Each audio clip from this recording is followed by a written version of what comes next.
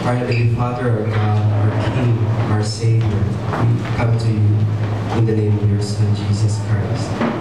Father, we will speak to us again this morning through your servant, and we pray, Lord, and we commit him to you, that you will give him strength and empower him, Lord, through your Holy Spirit. And he will have boldness, Lord, and conviction and clarity, Lord, simplicity of sharing your word to us. And as we receive, Lord, your word, Father, our prayer also is that you will give us understanding in our hearts, Father, and help us to understand and apply the truth that we're going to hear this morning. And all these things we ask in Jesus' name. Amen. Thank you, Pastor JR. Last August 21, I've shared with you the first part of this sermon. And we've learned that the baptism of the Holy Spirit promised in Acts chapter 1 verse 5 would come at Pentecost. And the birth of the church is tied up with it. Now here is the evidences that indeed the Holy Spirit came. Always remember that the baptism of the Holy Spirit happened during Pentecost, and the birth of the church is tied up with it. Now in verses 1 to 4, remember that the church was designed to be born at Pentecost to fulfill the Old Testament predictions or prophecies. The Holy Spirit came as the first fruits guarantee of our full inheritance. In fact, in Ephesians 1:13 to 14, it says, "And you also were included in Christ when you heard the word of truth, the gospel of your salvation. Having believed, you were marked in him with a seal, the promised Holy Spirit, who is a deposit guaranteeing our inheritance until the redemption of those who are God's possession, to the praise of his glory." Remember, like salvation, the baptism of the Holy Spirit is non-experiential. The baptism of the Holy Spirit is not something you experience, but it is a reality. Dili kini kasinatian kundi kamatuuran. The little tongues, sort of moving like flames, rested on each one of them to show that the baptism of the Holy Spirit had occurred. This is the evidence. The little tongues, sort of moving like flames, rested on each one of them. The baptism of the Holy Spirit also is permanent. Ang pagbautismo diya sa balang Espiritu, permanente kini. You will never lose the Holy Spirit because of what Ephesians 1:13 to 14 says, that He is the guarantee of our future inheritance. And that's permanent. What's the result of the Holy Spirit's coming? The results are found in verses 5 to 11. The results of the Holy Spirit's coming. Now remember, the Spirit comes in verses 1 to 4. And the 12 apostles and the 120 believers are filled with the Holy Spirit. We see the immediate effect in verses 5 to 11. According to verse 5, "Now there were staying in Jerusalem God-fearing Jews from every nation under heaven." In Acts 2, beginning on verse 5, it says, "Dito sa Jerusalem, niadtong higayuna, may mga Hudyo nga relihiyoso kaayo, nagikan sa nagkalain-laing nasod sa kalibutan." Now the word God-fearing in the New King James Version is devout. It means cautious. The fact that they are there during the Pentecost made them cautious of not offending God. Last August 19, 2016, the Philippine Star said that the immigration authorities in Manila intercepted 177 Indonesians carrying Philippine passports before they boarded a flight to Saudi Arabia. to participate in a Hajj pilgrimage.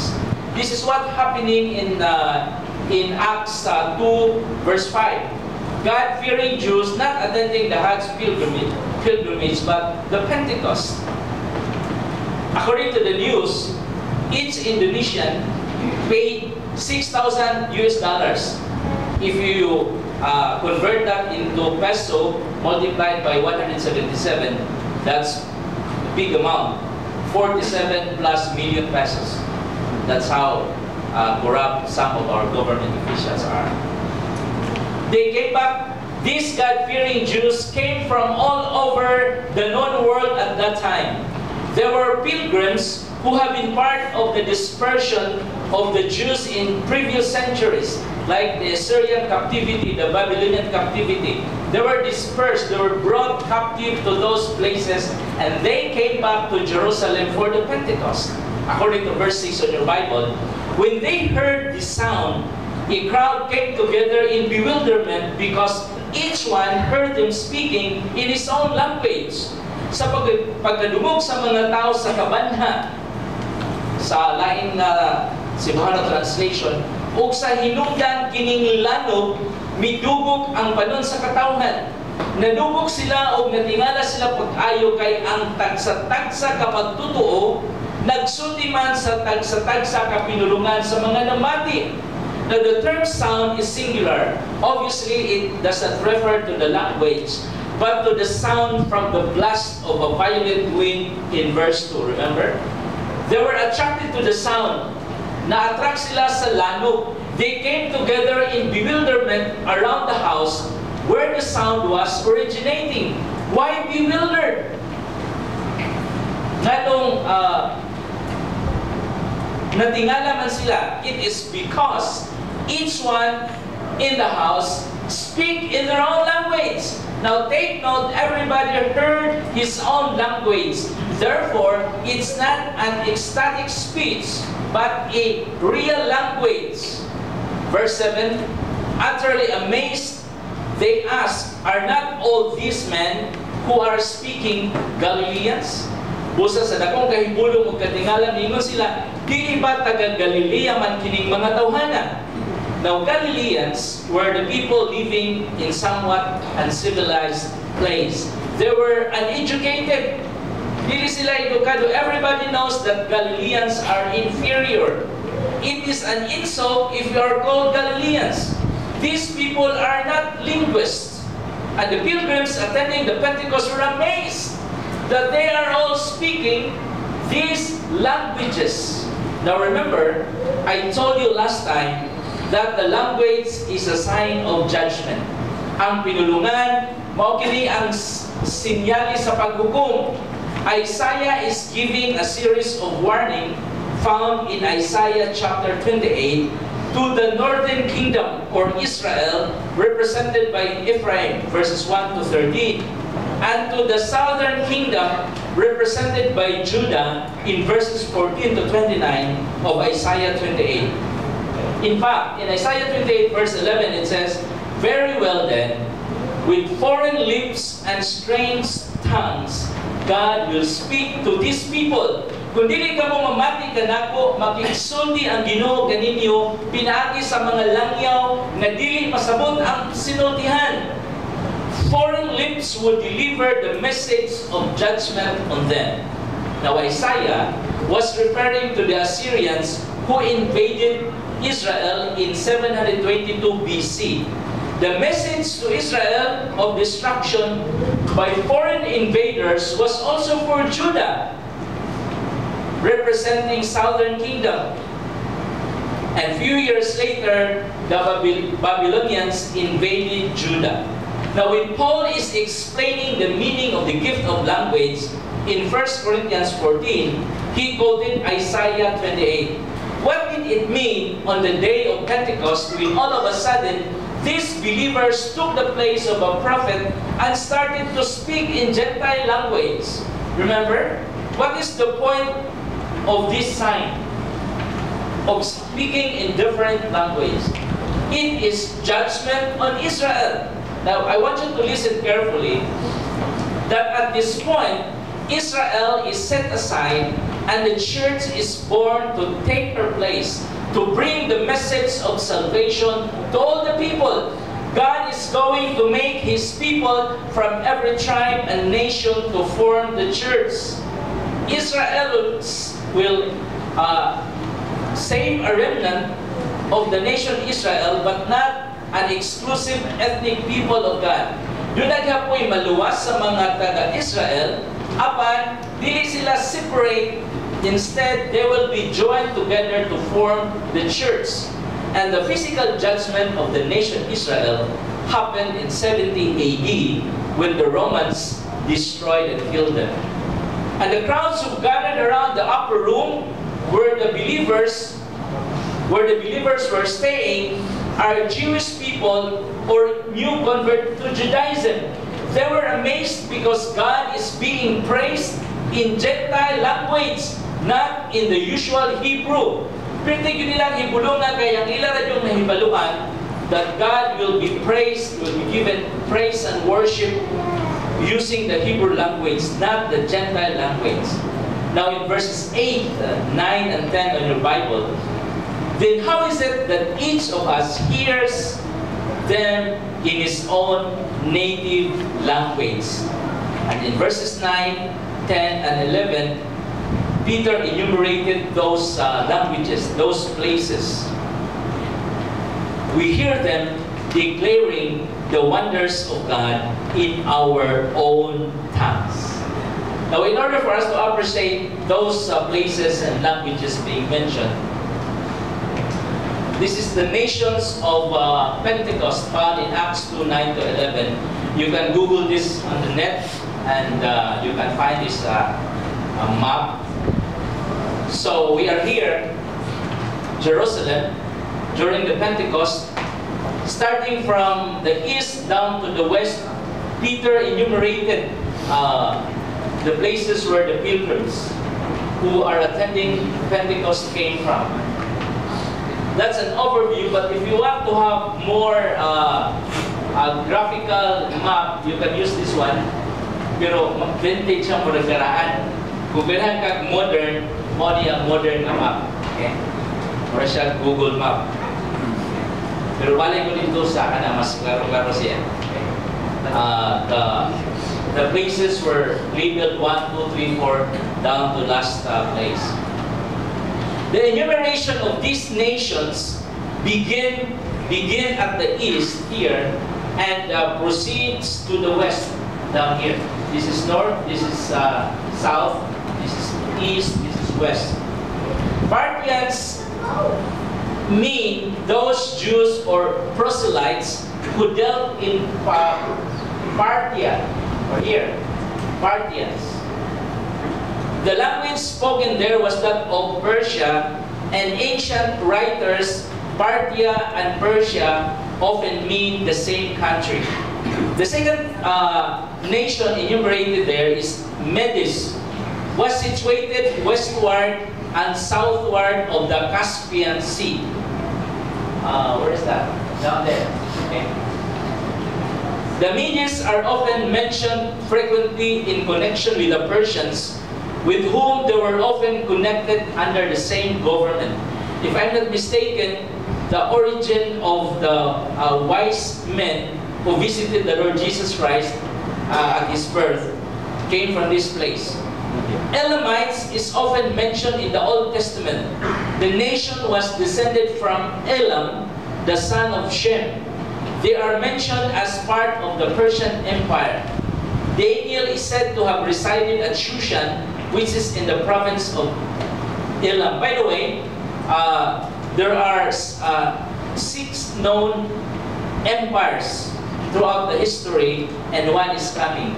First, the Egyptian Empire, followed by the Assyrian, followed by the Babylonian, Persian, Alexander the Great, Greece, and then Romans. 6.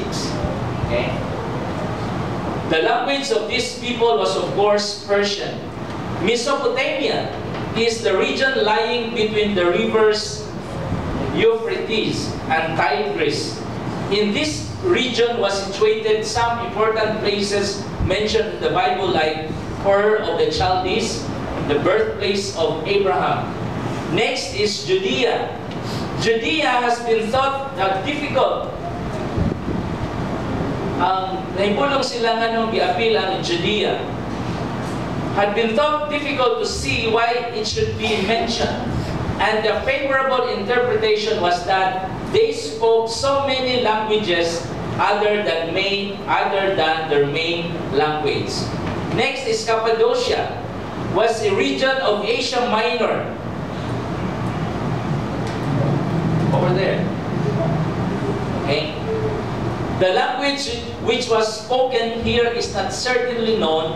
It was probably a mixed dialect made up of Greek and Syriac, perhaps the same as that of their neighbors, the Lycaonians. Next is Pontus, was another province of Asia Minor and was situated north of Cappadocia and west of Paphlagonia. Next, the word Asia is used here to denote the regions or provinces west of these, which are not particularly enumerated. It probably embraced Mysia, Elis, Ionia, Caria, and Lydia. Ang nga Caria, gikan tingalan nga place, Caria. The capital of this region was Ephesus. Remember Ephesus? Next is, by the way, this region was frequently called Ionia and was afterward the seat of the 7 churches in Asia. Remember Revelation chapter 1 verse 4? Next is Phrygia and Pamphylia, were also 2 provinces of Asia Minor. Phrygia was surrounded by Galatia. Remember the letter to the Galatians? Cappadocia and Pisidia. Pamphylia was on the Mediterranean and was bounded north by Pisidia. The language of these places was the Greek, more or less pure Greek. 10 is Egypt, was well known on the south of the Mediterranean, watered by the Nile. There's Egypt here. The language used there was the Coptic tongue. At present, the Arabic is spoken. Vast numbers of Jews dwelt in Egypt, and many from that country will be present at the great feast at Jerusalem. In this country, Egypt, the first translation of the Old Testament was made, which is now called the Septuagint. Next is Libya. Libya is a general name for Africa. It probably denoted the region which was near to Egypt. The Greeks gave the name to all Africa. Asa nabita na? Cyrene, nabita. This place. Cyrene was a region about 500 miles west of Alexandria. Remember Simon? Simon, who was compelled to bear our Savior's cross to the place of crucifixion, came from this place, according to Matthew 27:32. And some of the Cyrenians are mentioned among the earliest Christians in Acts chapter 11. Number 13, visitors from Rome, here, very far. Visitors from Rome were Jews who had taken up their residence in Italy. They had come to Jerusalem to attend the great feast. The language which they spoke was Latin. Number 14, Crete. Crete is an island in the Mediterranean, about 200 miles in length and 50 in breadth. I'm not so sure. About 500 miles southwest of Constantinople. Now, it was the residence of Titus. Remember Titus, who was left there by Paul to set in order the things that were missing. And the Cretans among the Greeks were famous for deceit and falsehood. And last is Arabia. Arabia is the great peninsula which is bounded north by part of Syria, east by the Euphrates and the Persian Gulf, south by the Indian Ocean. It is often mentioned in the scripture. The language spoken there was the Arabic. So 15 places, different languages. And these pilgrims heard the people in the upper room, the 12 apostles and the 120 believers, speaking in their own native tongues. A very sad story. I'm sure you've heard this one. Very sad story because a guy visited his dying Chinese girlfriend at the hospital. The Chinese girl said, "Buyao, Sai, Yankee, Juan, Busho." Then she died. May nadunggan sa iyang boyfriend. The boyfriend went all the way to China to find the meaning of his girlfriend's last word. And he was shocked to know the real meaning. Sa Cebuano di ay, ang buyaw sa Yangji Guan Busyo, ayaw tamaki ang wire sa oxygen. O namatay noon kaya tamakan ang wire sa oxygen. Listen yung lain-lain ng pinulungan. No? So what's the importance in enumerating the crowd's place of origin? Nganong gi-lista man, gisulti man ni Peter ang mga places di nagagikan ng pilgrims? It is because with these foreign languages, they declare the wonders of God. Pinaagyan ng mga pinulungan ilang gideklarar ang mga kahibulungan na gibuhat sa Diyos. These are about everything in the Old Testament that talks about God's mighty works in Gentile language. When they declare the wonders of God, Luke calls this the fullness of the Holy Spirit in verse 4. By the way, nigamit ko Peter kaganihan ni si Luke ay mabuti pasabot. Si Luke ang mabuti pasabot. Now Luke calls this the fullness of the Holy Spirit in verse 4, and they were all filled with the Holy Spirit and began to speak in other tongues as the Spirit gave them utterance. Being filled with the Holy Spirit here is being overwhelmed with the greatness of God. Kung ang sa katao mapuno sa balang Espiritu, iyang makita ang pagkagamahanan, ang pagkahibulungan sa ato ang Diyos. The Spirit was giving them the word, the utterance. Now, since the word was of God's greatness, being filled with the Holy Spirit means that the Spirit's experience of the greatness of God becomes our experience of the greatness of God. That's why every Sunday we can sing song of praise. Every Sunday, every day of our lives, glorifying, worshiping the greatness of our God. And the crowd asked, what does this mean? Nangutana ang mga pilgrims, kung sa makining pangitabuha. Amazed and verse 12, this is the response of the Holy Spirit's coming. This is the answer to the question, what does this mean? First, there is confusion in verses 12 and 13. Amazed and perplexed, they ask one another, what does this mean? Kung sa ilang katingala o kalibog nagpangutan-anay sila, unsa may kahulugan niini?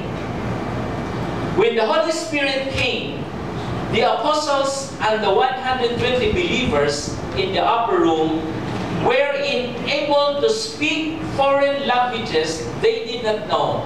This is the miracle of Pentecost. The crowds were confused, and in verse 13 it says, some, however, made fun of them and said, they have too much wine. Apan ang uban nagbugal-bugal na nag-ingon, ang mga hubog kining mga tawhana. They were confused because it's impossible for them to get drunk because it is only 9 in the morning, according to verse 15. Alas 9 pa sa buntag, they serve fresh juice in the morning, thus it's not even fermented, wala pa na bakal kung sa tuba pa. The crowds were confused, but not Peter with the 11 and the 120 believers. Because to them, there is conviction. Verses 14 to 21. Verse 14 in your Bible, it says, Then Peter stood up with the 11, raised his voice, and addressed the crowd. Fellow Jews and all of you who live in Jerusalem, let me explain this to you. Listen carefully to what I say. Nyamitinog si Pedro uban sa 11 ka mga apostoles ug sa mapusog na tingog mingon kanila, mga kaigsuonan kung Hudiyo, ug kamong tanan nga aniya sa Jerusalem, pamatian ninyo ang akong isulti karon. Ingon na verse 15. These men are not drunk as you suppose. It's only 9 in the morning. Kining mga tawhana dili hubog sumala sa inyong gihuna-una kay alas 9 pa man lang karon sa buntag. Now Peter offers a true explanation of the question. The Apostle Peter, what does this mean? These men are not drunk. It's only 9 in the morning. But this is what was spoken through the prophet Joel. Now it is interesting to note that the apostle clearly understood the Old Testament. You